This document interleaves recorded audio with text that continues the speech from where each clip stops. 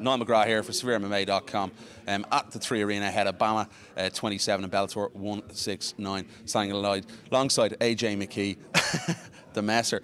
AJ, first of all, obviously you're here with your teammate Anthony Taylor. How's the experience been in Dublin? Have you enjoyed it so far?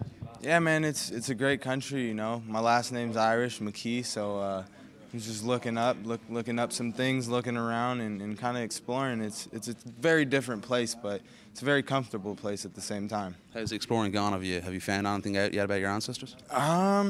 Yeah, my great grandfather, I believe, was sold for 28 cents or some shit, or dollars. Jesus. I don't know what it was, but he was from the Mandingo tribe in Africa. And it was weird because my dad didn't know this history, and my dad's fighting name was Antonio Mandingo McKee.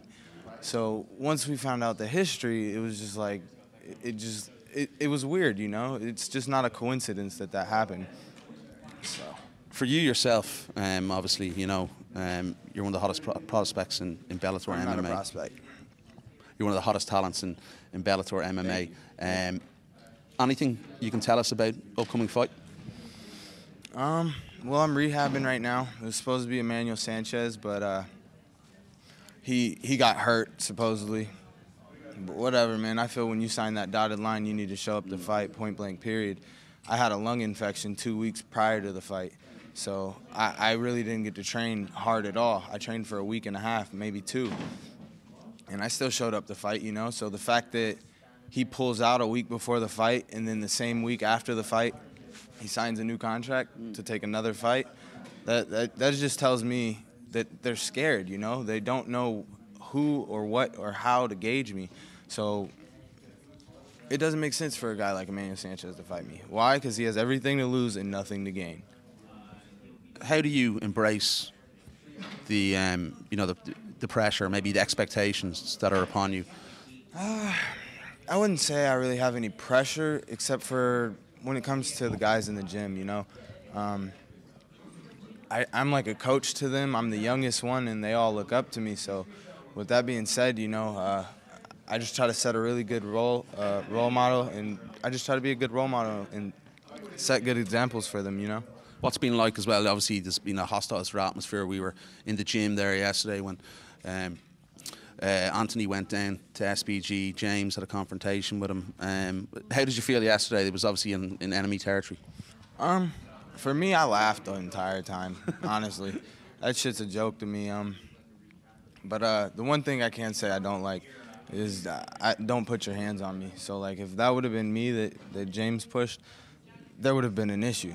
Just because I don't play that laying your hands on me, you know? Yeah. You assault me, I'm going to assault you. And that's just what it is.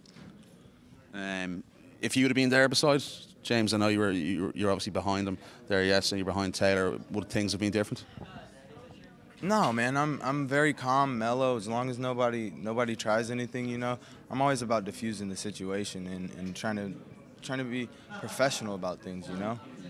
I saw you there. Obviously, there was a few political things said that got underneath James's skin about him not being from Ireland, which he is. Just your thoughts. And I saw you trying to diffuse the situation with Anthony. What happened there? Well, I made Anthony apologize to his father and him, just because I don't know if he knows the history, but sometimes people talk out their ass, and Anthony is one of those people who just talks out his ass sometimes, if you can't tell. And yeah, so I made him apologize, you know, just because I felt that's the right thing to do, not knowing the history, and you're just talking, you know, and a lot of people have died for that. Yeah, 100%. So it was definitely crossing the line a little too far. Where's me pot of gold belts? Hey, man, I want that belt, bro. Y'all keep playing Ring Around the Rosie between you and Pitbull. Let me get that shot, and it's a wrap. I'm putting that belt on lockdown, and McKee is the only person that has the key. So if you want it, come get it, because I'm going to kick your ass just to say I did it. There you have it. We have a title challenge laid down for Daniel Straus. Appreciate the time. Since my first fight, I've been calling him out. So will you get a fight? Would I get the fight? Will you get it? Do you think it's going to happen? Definitely. I keep knocking people out and finishing them. They have no reason but to allow the fight, you know? Is Daniel next then for you? Hopefully. That would be spectacular to me, you know? I would love it, especially with me still being 21. I can beat John Jones' record of being the youngest champ ever at 23. I can beat it by 2 years at 21. That'd be amazing. Definitely a fight. I definitely tune in. On top of it, we're talking about doing a father-son fight where I coach my father and my father coaches me. Yeah. So yeah, he's gonna come out of retirement to do that. Awesome. So it's gonna be a fun show, man. Is that a realistic possibility? Oh yes, definitely. I've talked to Kogan about it. I've talked to Kogan. I've talked to a couple of people about it, you know, and they're all on board for it. Why? Just because. Who would he fight? It doesn't matter, bro.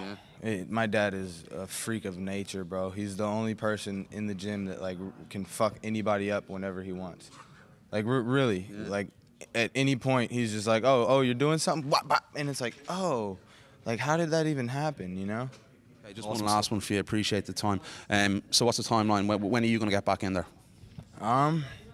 Hopefully the end of April, or no, end of April. That's when I want that belt. I'm always thinking about that belt.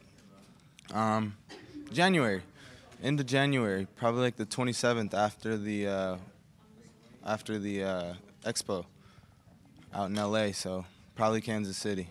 Definitely appreciate the time. Looking forward to seeing you get back in there. Thank you for having me.